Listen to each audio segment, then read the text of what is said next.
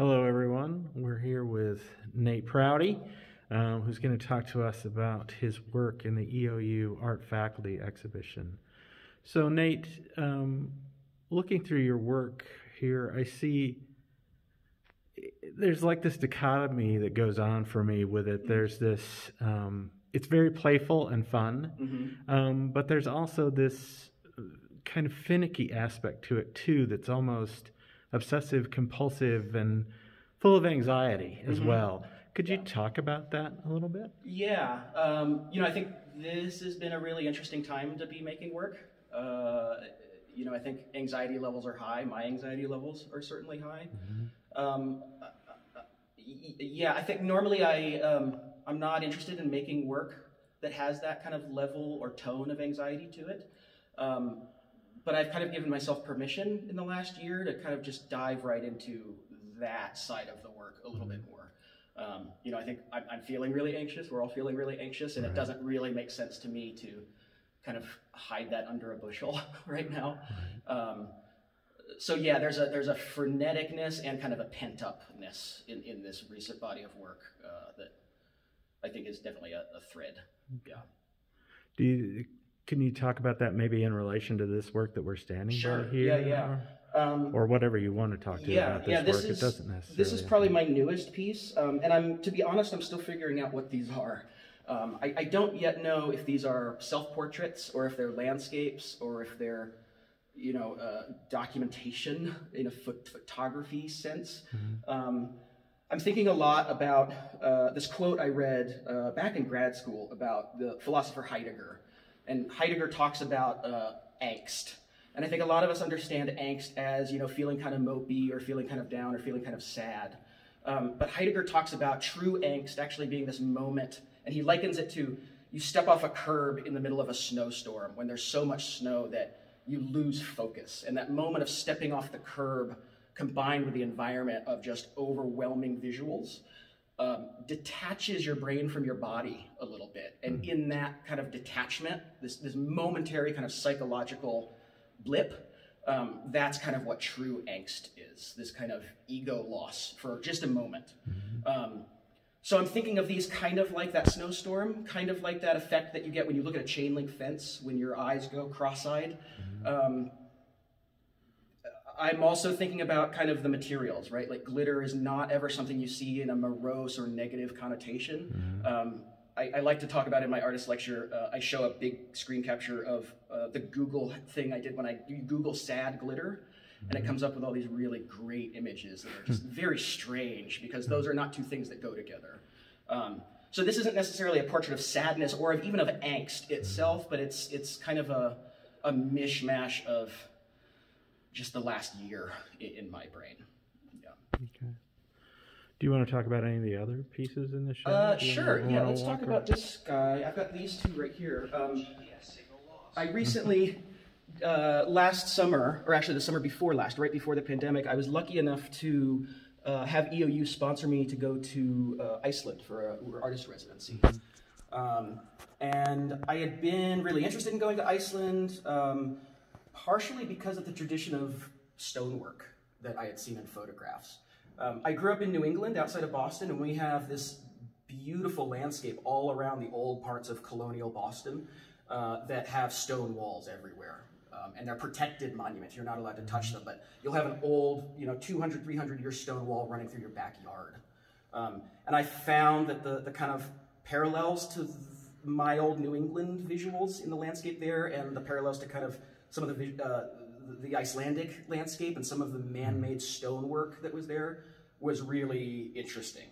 So I've been kind of on a stone kick. I'm making these miniature walls, miniature wells. I'm also thinking back a lot to trips I took to Europe. I'm still digesting travels that I had 10, 15 years ago and the visuals I saw there. I'm thinking a lot about reliquaries also. So these kind of insanely festooned, what I'm thinking as kind of hammered copper, hammered gold, really precious metal ribbons that are in this Baroque abundance to the point where they're about to just fall apart. Abundance is something I think about a lot of in my work as well. I think that's taken on new meaning maybe in the last 4 or 5 years. But yeah, my work is kind of at this middle point where some of the symbolism and meaning that used to have direct ties to certain things in my work and in my concepts have changed very drastically just because of the political and social landscape. So I'm making maybe not new work in terms of the materials, but a lot of the ideas are very, very new to the point where I'm still figuring them out.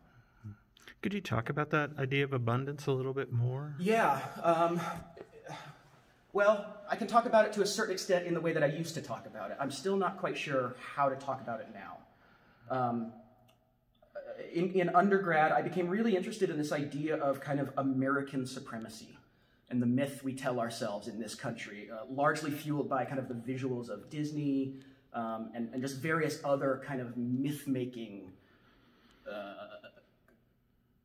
entities we have in this country.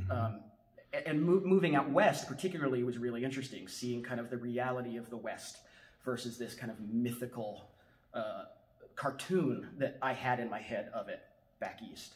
But yeah, I'm thinking a lot about kind of the post-World War II abundance that we were afforded as a culture in this country in particular. I think of the word American juggernaut a lot. I happened to mention that in an artist lecture, and a student raised their hand and wanted me to talk more about that, and I just threw it out of my mouth. But since kind of realizing that that's an interesting word from other people, I think about that word a lot.